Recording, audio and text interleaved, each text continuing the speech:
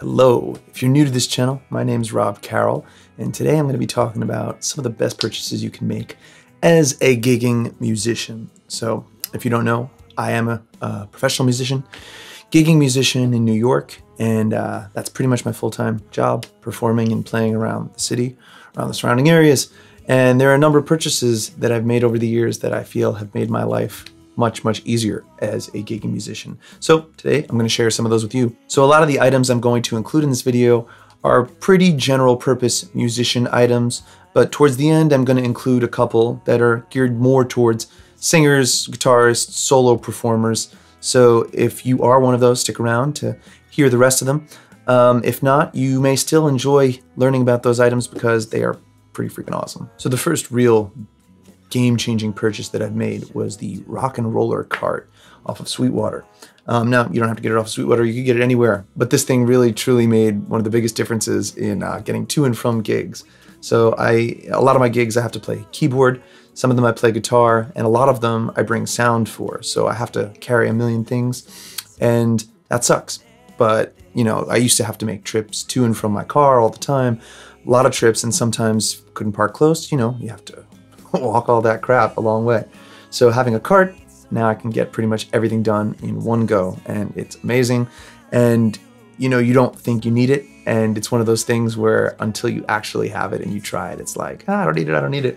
And then you have it and it's like, I will never go back to anything else. So Rock and Roller cart, for sure, one of the best purchases I've ever made. And don't be like me and figure out how to open it, because when I first got it, I really didn't understand how the mechanism worked to get the cart handle up. And so I pulled it way harder and broke the metal on the bottom, and now it's defective and doesn't really work that well, but still gets the job done. Okay, one of the next great purchases I made, and it may seem pretty obvious, but I know a lot of people that still don't use them yet, is an iPad.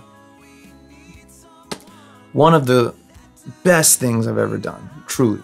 I used to use a binder and have all my lyric sheets and chord charts and sheet music all in one big heavy binder, and I would carry that from gig to gig. And you know, it wasn't one of those things where I didn't think about it and it's like, okay, well, I don't know any other way, so it's fine. And then one day my parents got me an iPad just because it was some deal when they got new phones or something. And so I said, sure, I'll take it. And then I started transferring little by little all of my documents and sheets from my computer over to the iPad, and before I knew it, it was the only thing I could do. I would never go back to a binder. I know some people prefer it, you know, for having a physical thing or reading in front of them, or they don't like reading on a screen, but seriously, it's unbelievable. You can have everything in one place, in one program, and I would never go back to using a binder ever again. And that perfectly segues into my next great purchase, which is a series of apps that I use on the iPad pretty much, if not every gig, in preparation for every gig. The first app, Fourscore, is what I keep all of my music in, and it's amazing. You can keep sheet music in there, you can keep chord charts, you can keep lyric sheets, whatever you want, and you can make set lists and have all these different arrangements of songs in different orders for different events. I have one for my wedding band, one for my cover band, one for when I do solo gigs at restaurants, and they're all just easily there. You can move them in any order you want. Before that, I was using Adobe PDF Reader, and it's fine, you know, it reads the PDFs like it is supposed to do. But this is just light years above that, and it can do anything you want in terms of creating set lists and keeping your songs in one organized library. Amazing, great purchase. The next app that I use all the time is iReel, and this is an app on the store that is basically a real book, but on your iPad. Now, it's got some limitations. It doesn't have the melodies for pretty much any of the songs, and all of the content is user generated. So you go on the forums, then inside the app, and you can download tons of user created content. Now, a lot of it's amazing. Some of it is not, and some of it's not all correct, but a large majority of it is. So it's a huge lifesaver, especially on jazz gigs or something where I have to look something up that I don't necessarily know real quick. It's great because there's a million songs on there. There's pop songs, there's rock songs, there's a lot of jazz. So another great purchase. Wish it had melodies, but it has all the chord changes you could want for so many songs, and it's great.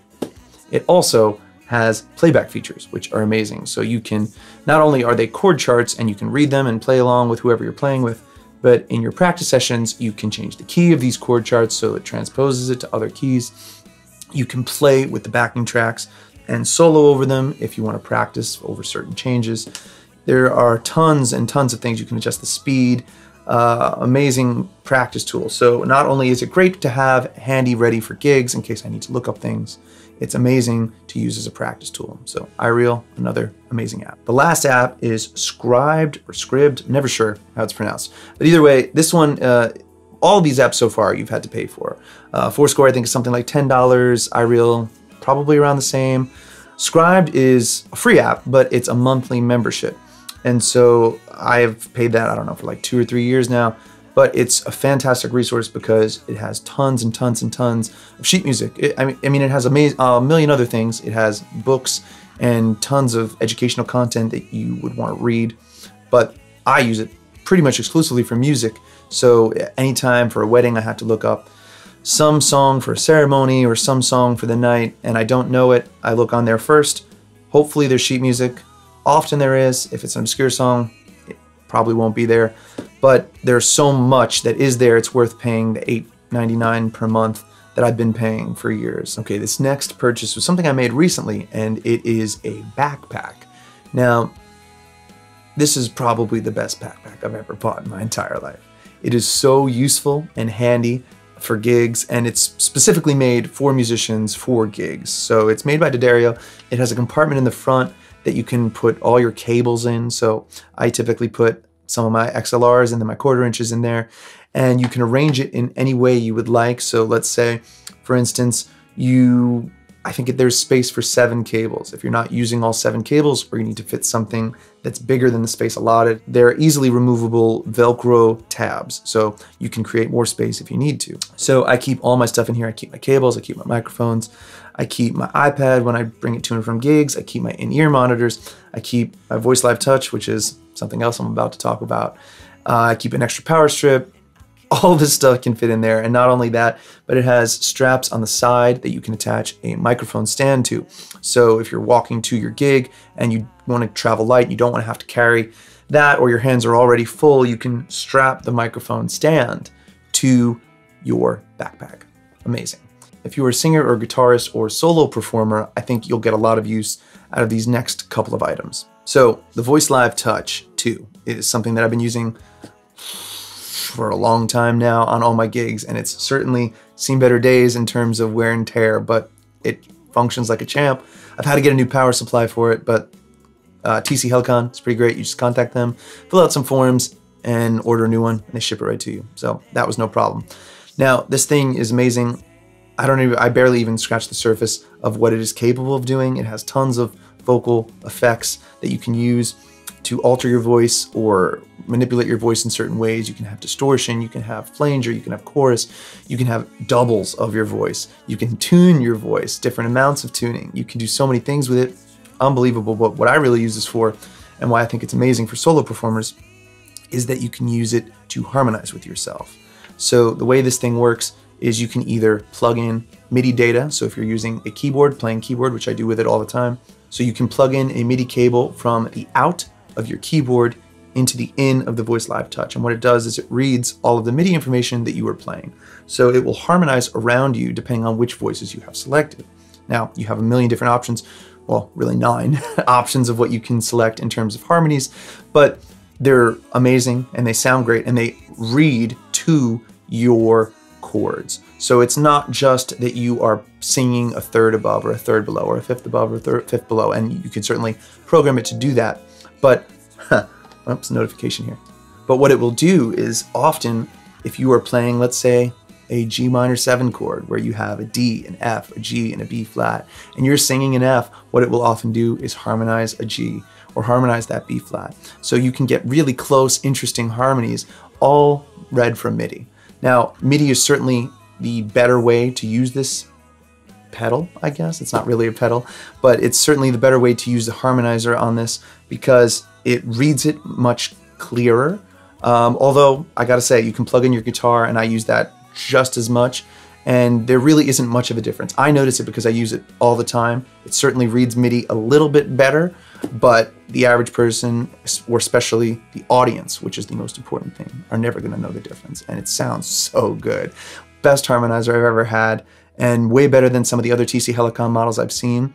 I know they have a new version of it, and if I were an instrumentalist getting this today in 2022, I would probably opt for the foot pedal version, whether that's the 3, which is I think is the one that's out, or an older model like this. I wouldn't go with the touch. I got that because I saw Kimber use it in a video and I thought it was sick. And I probably should have gone with the foot pedal switch because it's just so much easier to operate. So this next one is really only good for guitarists that are solo performers, but it's probably one of the best acoustic amps you can get ever. So I have played through my fair share of amps, and I played through my fair share of PAs, and I gotta say, this Fishman kills. And it really just doesn't even come close to so many of these other options out there. Like, I prefer it almost to all of my PAs that I've brought. If I have the choice to bring a Fishman or lug an entire PA, I know the Fishman is loud enough and will sound just as good, if not better, than the PA. And the only reason I ever bring a PA is because I play with more than one person a lot. If I was by myself, I would only use the Fishman all the time. It sounds so good. So it has 2 inputs. You can plug in, both of them are XLR acceptable, and an instrument cable, and you can plug in either one. One will be for voice, one would be for your guitar, and on it you have typical 3-band EQ, low, mid, high, and you have onboard effects, which honestly sound pretty good. Not amazing, but good. I really only use the reverb, and like maybe sometimes I use the delay on there, but there are other things like I think a chorus. The sound out of this is amazing. I barely ever turn it more than halfway, so I barely ever turn it more than noon, and I've never had to go louder. And in fact, often I have to go lower because I wind up being too loud. So this thing can fill huge venues. Any place that you would play as a gigging musician will be more than fine with a Fishman, and it sounds so good. I can't sing this thing's praises enough. Okay, so the last thing that I wanted to mention is some sort of all-in-one PA. Now, there are tons of options out there. I own 2, and I'm going to talk briefly about both of those, but you really should do your own research and look into these things. I can only speak from my own experience and the ones that I've used, but an all-in-one PA, you know, when you want to get one of those things, it's really because you have a couple of singers maybe, or 2 guitarists, or maybe a guitarist and a keyboard player or something like that. And some of the ones that I have don't quite work for all of those configurations. But in general, one of these all-in-one PAs you need because you're singing with not just yourself. And so the first one, the Fender Passport, I have used for probably just as long as the Voice Live Touch. I think I got them around the same time. And for a long time, it was the only thing I used as my standard rig when I would go out to bars, go out to restaurants and play gigs. And it's great. You know, the acoustic guitar sounds really nice and full through it.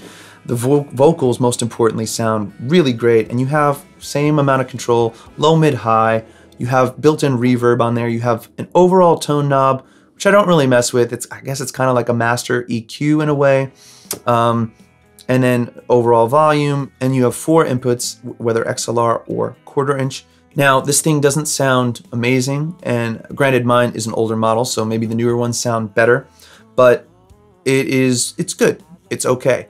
And it's definitely, especially if you're looking for something cheaper and something for your first PA, it's an amazing option. I've used it, I have the middle model, and I've used that outside on like street corners for street fairs and stuff like that. I've used it in restaurants, and I've never had a problem with filling the space. The larger model obviously does a much better job at outside gigs and similar big places that you have to play and fill up a lot of sound, but either one works. I have never heard the lower one, so I don't know. I've only used the middle and the higher model. So Logic stopped running in the middle of that. I'm gonna have to try to remember what I said and where I left off. I believe that I was about to talk about the Evolve 30, which is the other PA system that I own. And it really is a great option for anyone that needs more inputs but doesn't really want to buy a mixer, speakers, speaker stands, you know, the whole lugging the PA setup. I've only run a couple of gigs with it, and so far it sounds amazing. It has 4 inputs, 1 stereo input and 1 Bluetooth input, which is also stereo. So everything is controlled mix-wise via Bluetooth. You can control on your iPad, on your phone, you download the app from the store. You can control everything on the back physically if you'd prefer, but for me it's just so much easier to do it on my iPad, and the sound quality has been really, really amazing. So all of my vocals and other singers have sounded really great through it. I currently use my electric guitar without an amp through my Iridium, and I have been running that into the Evolve for the past couple of gigs, and it has sounded really, really good, better than I really would have thought it would have sounded. I've run my acoustic guitar through it. I've yet to run my keyboard because I haven't had the opportunity, but I'm sure that will sound just as amazing as the guitars have sounded. I have put kick drum through it, and that has honestly been great because it has a sub. And that's one of the appealing things about it. So you can plug bass into it, you can plug sub, and you don't really have to worry about blowing out your speakers. One of the downsides of the Passport is that you can't really run anything but guitar. You can run guitar and vocals, and you can run 3 singers if you want, and I've done that before, but it just doesn't handle anything that's not guitar very well. So it doesn't handle bass well at all, and it doesn't handle keyboard well because of the extended range of the instrument. So every time I've plugged keyboard into it, it's been okay, not great, and bass really doesn't sound good through the Passport. Again, it's not meant for it. I shouldn't have done it, but I needed to at a gig, so I tried it. So if you're looking for something with more inputs or something with a little more flexibility, Evolve is awesome.